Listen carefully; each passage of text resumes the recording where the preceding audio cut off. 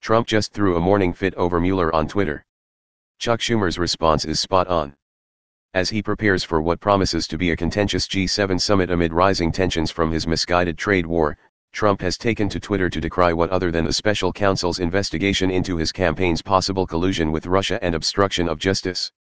The president attempted to frame the fact that he's doing his job, albeit poorly, by levying tariffs in the face of advice from economists, as some type of tenuous rationale as to why there should not be a special counsel's investigation. Using his typical branded epithet, Trump is trying his hardest to frame the independent probe, which has already resulted in a stunning 22 indictments and 5 guilty pleas, as a partisan witch hunt. Senate Minority Leader Chuck Schumer saw his desperate pandering to his base and gave a quote from the Swedish-American poet Carl Sandburg that sums up perfectly the president's tactics.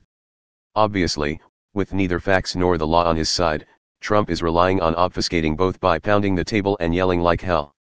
His hope is that by constantly complaining, thereby drumming up fury from his base and mouthpieces at Fox News, he will be able to win in the court of public opinion and render Mueller's inevitably damning decision unreliable. Of course, Trump's shady tactics are about as subtle as a heart attack, and while there are those that are willing to stake their reputations on his, most Americans are privy to the shameful disinformation campaign he has launched. Americans know the law. Americans know the facts. And Americans know when someone is just yelling desperately into thin air to save himself.